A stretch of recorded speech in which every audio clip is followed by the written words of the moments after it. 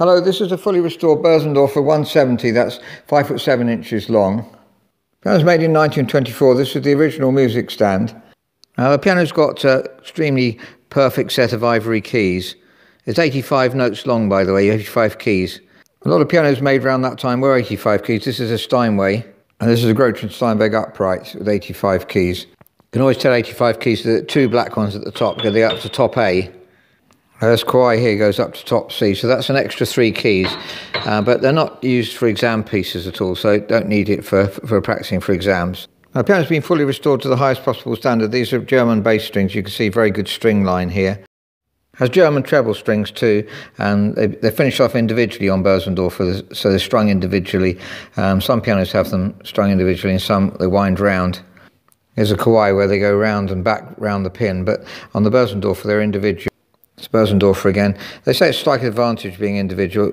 I don't think piano tuners really think that's much better, but certainly attempt to be as good as possible. Sounds always perfect original. You can see some lighter colour shims there, which is normal when we restore a piano. If there's any sign of cracking, we always restore it. The soundboard is much better, the older soundboards than modern ones. There's a very rich, responsive bass,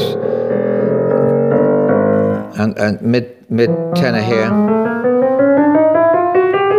Very even tone throughout, and just a nice full, just beautiful sound really. Bosendorfer's nothing to compare with them. I really like Bosendorfer grand pianos.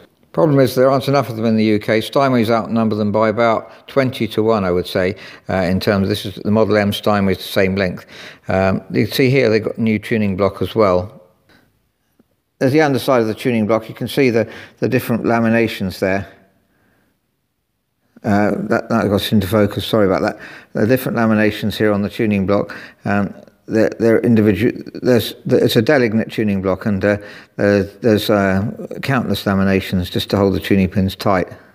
There's a sample of a delignate tuning block. You can see the laminations, and the grain goes in different directions. Each layer has 90 degrees different from the other one, so it holds the tuning pins as tight as possible.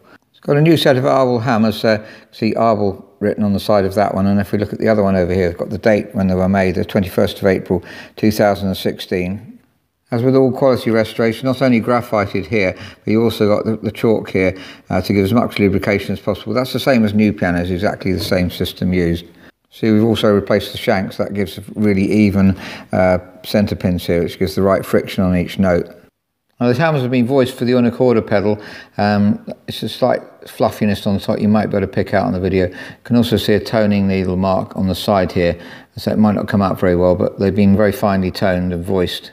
I forgot to mention we have extra wedge damping. This is half wedge damping up to note 49 here, which we specified because it gets better damping.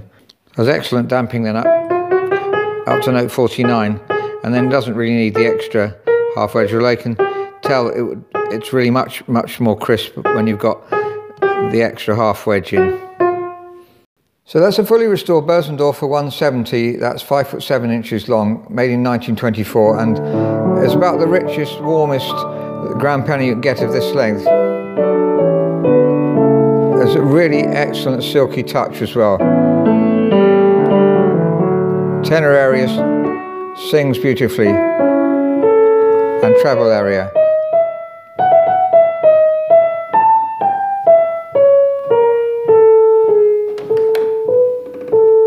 Unicorder pedal's been toned as well.